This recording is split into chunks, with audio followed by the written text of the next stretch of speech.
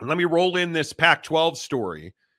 Very interesting today that I've had a lot of sources within the TV industry telling me about the Pac-2 trying to figure out what they'll do to broadcast their TV games next year. Right.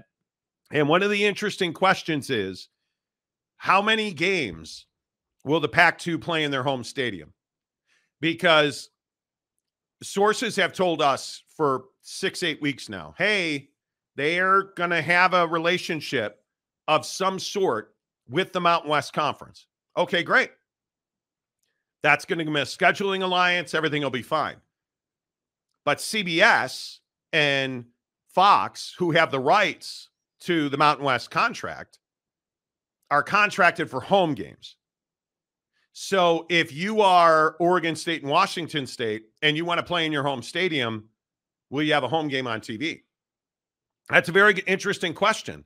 And is this where it comes in, where you're going to do a deal with somebody like Scripps Sports, where you're going to do a deal with somebody that is going to the CW, that'll broadcast your games regionally, and you'll make a pittance off of that? But I think that's what the Pac-2 are trying to figure out now. I truly think they're in the home stretch of this litigation. I think it's going to go to court. I think, unfortunately, that is going to wreck any opportunity the Pac-2 have to do a deal with the Mountain West on a merger basis. But I think from the people I'm talking to, the Pac-2 have made it very clear to their potential TV partners they want to stay together. They want to keep the conference alive going forward.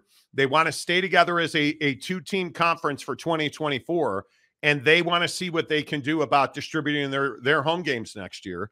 And I think it is as strong of an indicator as we have gotten at any point in time that Oregon State and Washington State, Jake, feel like they're going to win this court battle. Yeah, and I think that, they're definitely in a situation where, time is just going to take, there's just going to be more time involved in this than would be ideal. And so because of that, you're in a situation where, scheduling is going to be a really interesting venture for 2024. And it's going to be a thing where you're just going to have to make the best of it if you're an Oregon State or Washington State football player, staff, or anyone involved in the program, certainly the fans. You're going to have to make the best of this situation until you find sort of a, more permanent solution. And my thing with this situation's always been that once the court situation's handled and you can get on to merging, however long that process takes, once you can get on to merging, I'm curious how many years on the grant of rights in the Mountain West will be left, because when that merger happens, you're going to renegotiate that grant of rights.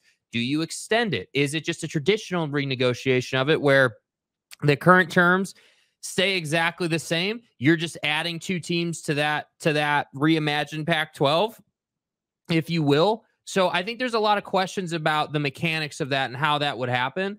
But I do think, unfortunately for these two, they are probably going to have to play some more road games than they'd like to play. The path is probably going to be just a touch more difficult. But the good news is that if you have a scheduling alliance with a group of 5 conference, you should still be right in the middle of every one of those games, and you should still have every opportunity to win that conference. And that's what I've always maintained about this whole situation and conundrum. You're going to be able to win a lot of football games, and you are going to be able to jump into an expanded college football playoff situation. So, if every year or 3 out of every 5 years, you're in a situation where you can win, 1, maybe 2 games in the college football playoff, right, and maybe 1 year you pop off and go to the national championship game somehow, that's going to be great for business. That's everything you could ever want as a fan of these two programs. So I still maintain, in the long run, you're fine. You just need to get through this court thing before the seas will settle, if you will. Yeah, and I think it makes a lot of sense for the Pac-2 to operate the way they're operating. There is no pressure for you to try and push forward because the only thing that matters is winning this legal battle that you have with the 10 exiting members, and I feel like they're in a good place to do that. You have to be planning forward if you are the Pac-2. You have to have some sort of distribution next year. And if I were the Pac-2, Scripps Sports is where I would be trying to go, because they have at Scripps Ion, they have representation in your neck of the woods. You are a valuable TV partner. Washington State has historically done very well on TV in the PNW. So I would tell you that there is a very good chance that they can put something together on a regional basis, which is where TV is going anyway. You look at Script Sports with the Las Vegas Golden Knights, the Arizona Coyotes, the WNBA, like they're doing regional deals where they are able to extend the reach of the Las Vegas Golden Knights through Idaho and Montana and Utah and Nevada, like growing their footprint exponentially. And if you are Oregon State and Washington State, you have a chance, at least in your region, to be exclusive on Script Sports and Ion. I don't know why you wouldn't do that. Yeah, it makes all agree. the sense in the world. So